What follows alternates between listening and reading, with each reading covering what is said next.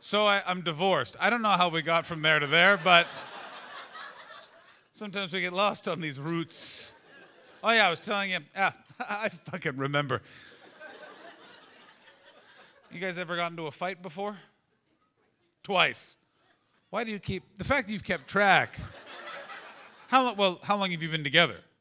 20 years. So one every 10 years.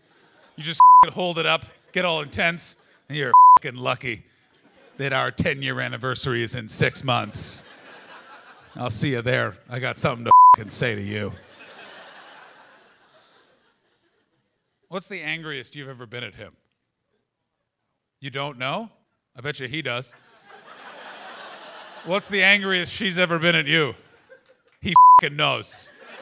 I could see in his little eyes, he's going, that time at the Renaissance Fair when I took her to a Renaissance Fair. How close was I with the Renaissance Fair, guess? Not close at all? Well, you could have fucking played games, couldn't you? Here's a time my ex was the angriest at me. We later got divorced. Anyway, our fight was, we fought it for 6 weeks in the middle of the pandemic. I don't know what you guys did in the pandemic, made sourdough. Me and the ex, you fucking pussies, we worked on our communication. You know what I'm saying? Now, my ex was those type of person that after, a full day of fucking just getting into the details of a relationship, she could go to sleep. Not me. I needed that nighttime to, plan my next move, figure out how I'm going to win. You know what I'm saying? Anyway, so she would go to sleep, and then I would wander Los Angeles, just fucking getting ready for the next fucking day. And as I was wandering the streets, I sort of realized, oh, shit, I don't think our marriage is going to survive.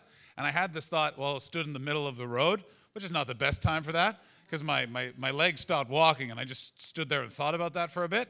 So much so that a car then stopped right at my legs and really leaned on the horn. And I don't know if any of you have ever been through a divorce, but it's a moment where you feel very lonely. And I felt wrong. I didn't want to be wrong anymore. I didn't want this car to honk at me. And so I just instinctively just put up the middle finger and said, would you shut the fuck up? Now, I should have looked at what kind of car it was, because it turned out it was an LAPD cop cruiser. And I don't know if you guys know this about the LAPD, not really known for their understanding. You can tell that based off of the songs they have inspired, like Fuck the Police by NWA, or De Cops Are De Corrupt by KRS-One, or of course, Cop Killer, bracket, We Gotta Kill These Cops by Ice, or of course, I Don't Care for These Gentlemen, They Rude by John Hastings. I'm John Hastings, that's why that last part is funny, but I like how you guys don't know my name, so some of you laughed and all the rest of you just went, I've never heard of a rapper named John Hastings. I'm gonna say this right now, he's either really good or really bad. And my name is John, it's a weird name. My brother's name is Cullen. You can tell that's why he's the favorite. You know what I mean? His name is Cullen, which is Gaelic for gift from God. And my name is John, which is American for toilet. And anyway, so I've realized that this is a LAPD cop cruiser. I've given him the finger, you know what I'm saying? And I immediately drop it down. And I remember my next thought being, well, I don't know what crime I just committed, but I know I'll be going to jail. I wonder what gang I'll join. With this face, there's not really a choice. It's Aryan Brotherhood or nothing. And the cop got out of the car, right?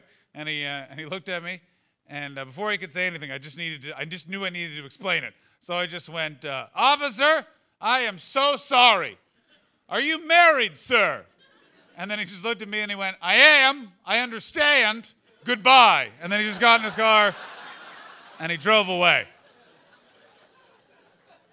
If you know anyone going through a divorce, reach out, say hello. It's a fucking weird thing to go through. I had to change back my happiest day on earth. You know what I mean? For a while, it was my wedding, which is tradition.